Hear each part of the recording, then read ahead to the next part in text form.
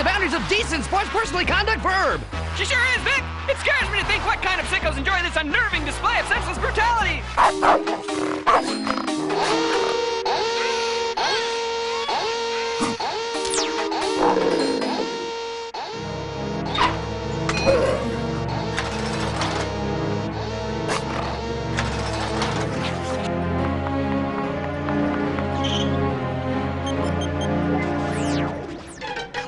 If I could just sneak past Sharky's doghouse, I can give Annabelle these flowers.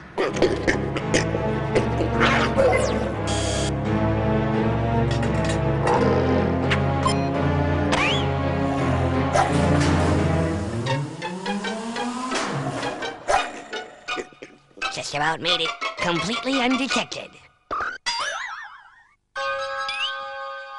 Oh, hello.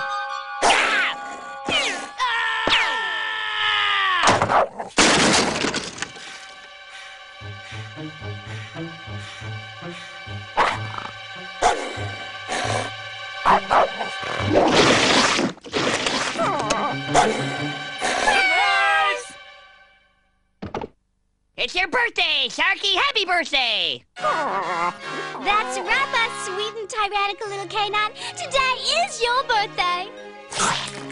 Gee, Sharky, you sure wrecked your cake, though. You probably didn't notice I had it made to look like me. Well, no sense letting perfectly good cake go to waste.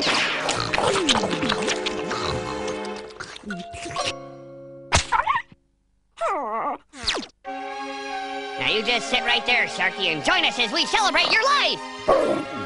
Remember when you were born?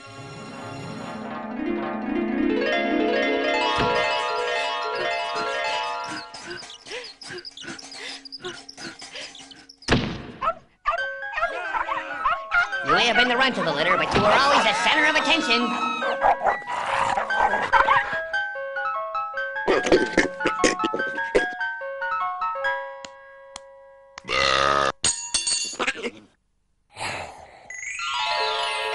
I wonder if you recognize this voice, Sharky. That's right, Sharky, it's your mom and dad.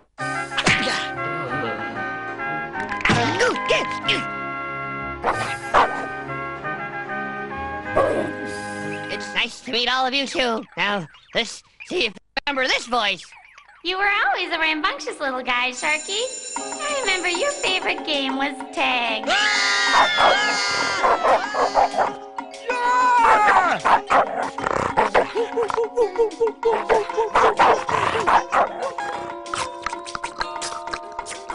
You love to share with the other pups.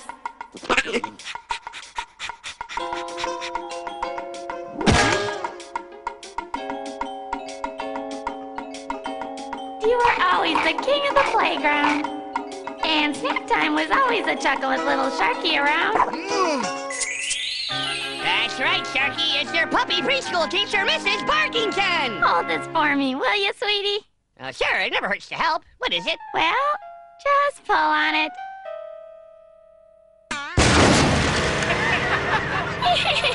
That was always one of your favorites, wasn't it, Sharky? Keyboards might need a little fine-tuning. Now let's listen to this, Sharky. I was just driving along, minding my own business, delivering mail.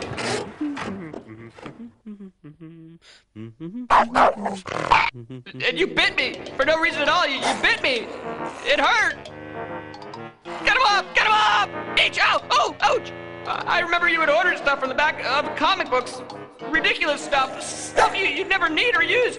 Just so I delivered and you could bite me. Ow! Hey! Ow! Ooh! You bit me all the time! It was horrible! Ah! What's wrong with you? Are you crazy? That's right, Sharky. Say hello to the first mailman you ever bit, Mr. Sidney Eyewater. Are you nuts? I'm not going in there. That wasn't the agreement. Hey, let me go! Hey, this wasn't part of the deal. You said just a voiceover and a new pair of comfortable walking shoes. No, please. I don't believe this. No. Boy, what an emotional moment this is for that man. Why, I think he's actually weeping. What a moving reunion. Sharky's whole family is now joining in, embracing the mailman. I don't believe this. Now, see See if you recognize this voice. Sharky, when you entered the ranks of the Pup Scouts, you were knee-high to a grasshopper's boxer shorts. Well-bred and from fine shark dog stock. You had heart.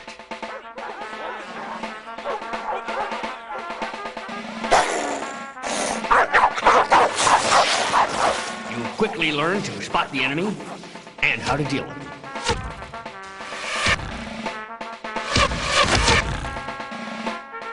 Awarded more citations than any other camper that summer, you excelled in all aspects of anti-feline training. And you were an outstanding catamaran sailor, too. That's right, Sharky. It's General Dog, your Pup Scout leader. And this is for you, little fella. For me? Well, thanks. Kumbaya. What do I do with it? Hold it out like this. I remember that was always one of your favorites, Sharky. Well, here's another voice from your past, Sharky.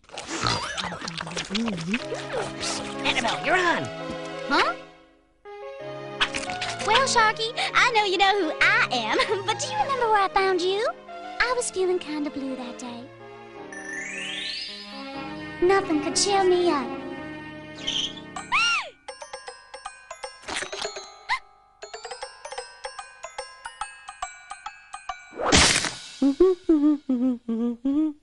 I was walking by the broken pet store when I thought a pet might cheer me up. I had my heart set on a bird, but when I got there, they were all gone. It was as if something ate them. My next choice was a fish. They're easy to take care of and follow orders well. So, I made my way over to the little old fish tank, and what do I say? It was the cutest little puppy in there playing with the little fishes, graceful and full of fun. I knew I'd found a pet I could love forever.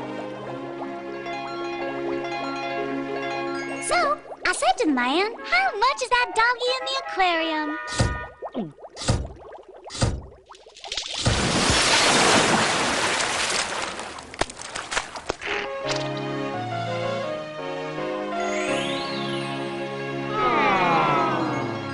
Okay, Sharky, one last surprise. See if you recognize this voice.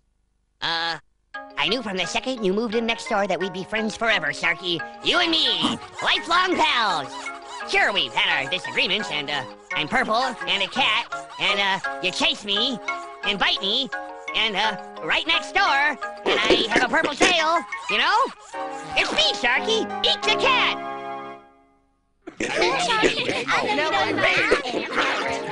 And have I got a surprise for you? Come on! I built it for you, Sharky. Your own birthday fireworks extravaganza! Go on, Sharky, press the button.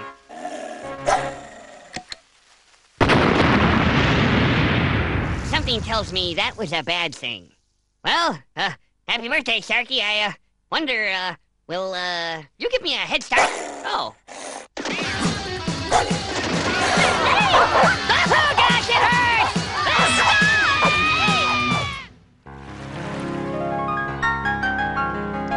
You know, Sharky, on this, the day of your birth, as we stand here marveling at the precious gift that is our lives, one's thoughts turn to the miracle of someone like Stevie Wonder. Although Stevie Wonder can't see the way we do, he possesses an incredible inner vision that transcends mere eyesight. Through his glorious music, Stevie Wonder can express, reveal to all of us a beauty beyond mere eyesight. Yes, sir, Sharky. Stevie Wonder is truly one of life's greatest treasures. I can see you're moved, Sharky. Oh, really? Well, I was not aware. Sorry.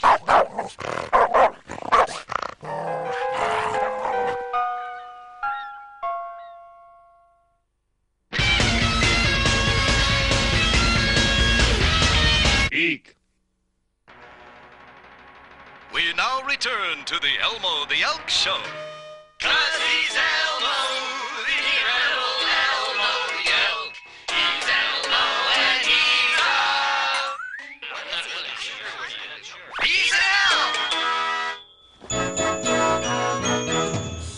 Thank you. You know, my little brother Timmy had to have an operation. Aww. Yep. He had to have his entire left side removed. Aww. But it's okay, because without his left side, well, he's all right. Thank you very much. We've got a great show today. Zookeeper Ed brought his man-eating Guatemalan bats and, Huh? What? Well, how did they get out? Well, you better find them before... Hey, folks, while we experience this technical difficulty, let's talk about the Metropolis Kittens Hospital. They need donations. Used cat boxes, little bits of string, a patch of ripped-up carpet. All donations are welcome and appreciated. Kumbaya, I have all that stuff. I can help those little kittens. It never hurts to help. If only my gift to the kittens had a pretty bow. Hey, I know. Maybe Annabelle has some ribbon.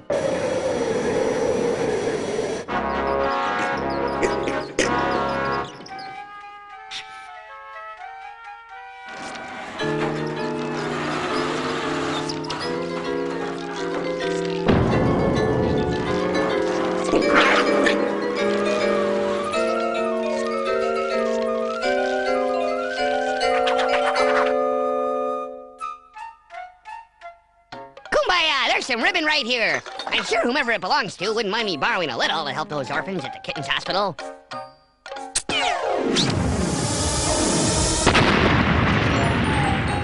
Voila! Sounded like a noise coming from Sharky's house. Hey, Sharky! I borrowed some ribbon. I thought it might be yours. I hope that's okay. Well, I'm on my way to the Kittens Hospital, and you look really very cool. Bye!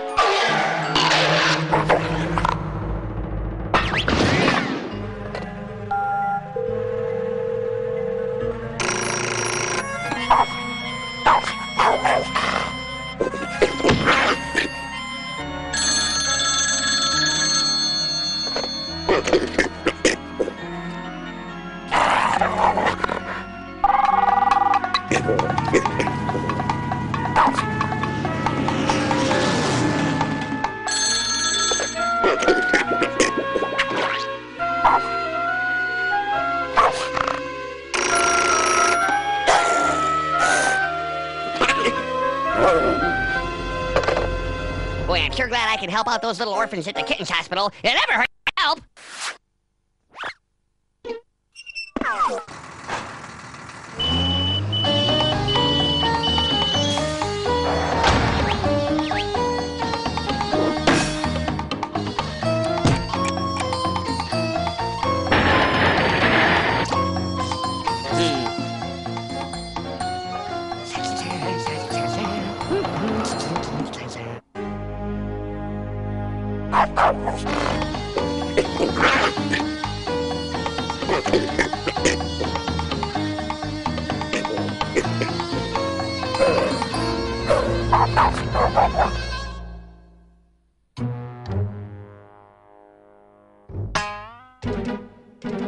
Hey, you sharkdogs! You can't come in here. This building's condemned. All right, okay. Look, I'll do anything. Just don't hurt my donut. Please, don't take my donut! No!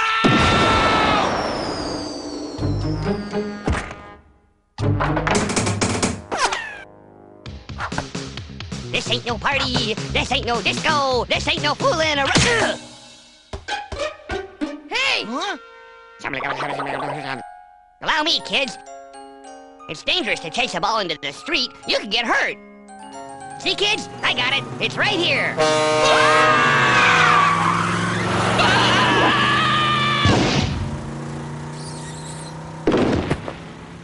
Here you go, kids. See, if you don't run into the street, no one gets hurt.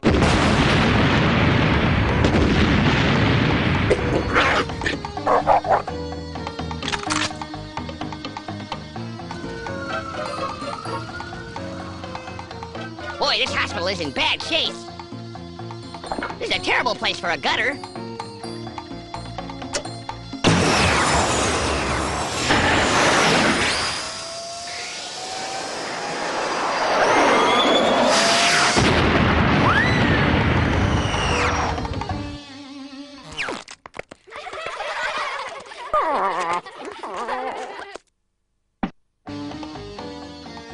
Excuse me, sir. Can you tell me where I might drop off my gift for the sick kittens? 20th floor? Great. Thank you.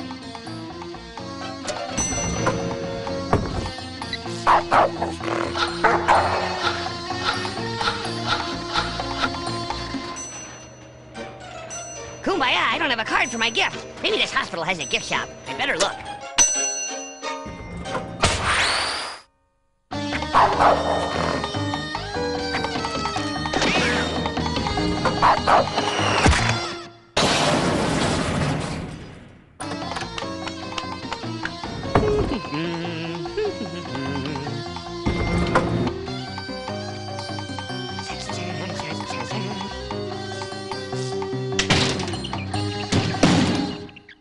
Nope, nothing in here.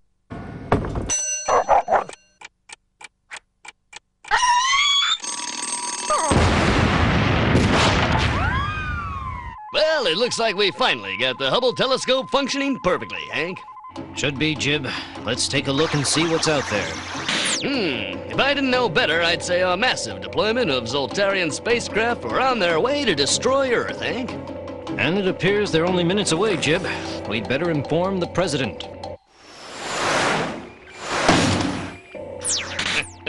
Guess we were wrong, Hank. That's right, Jib. There's nothing on that screen but the black expanse of space. Who wants lunch?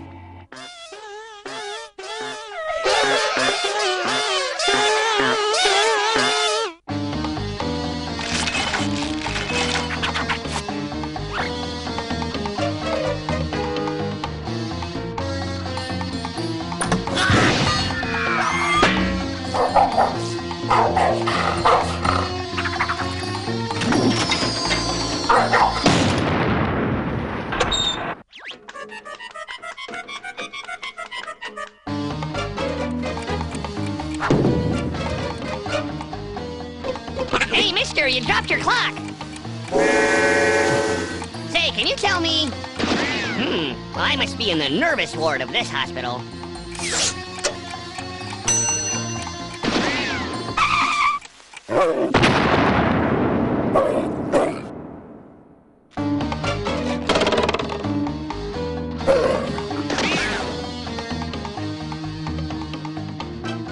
I'm a little confused. I better take another look at this hospital. It says Kittens Hospital, but...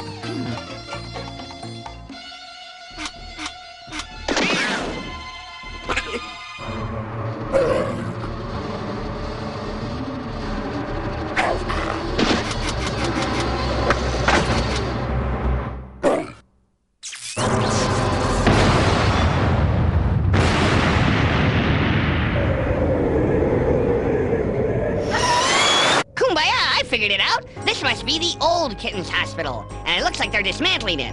Boy, good thing I got out. Somebody could have gotten hurt. Oh well, I'll just go find a new one. It never hurts to keep trying.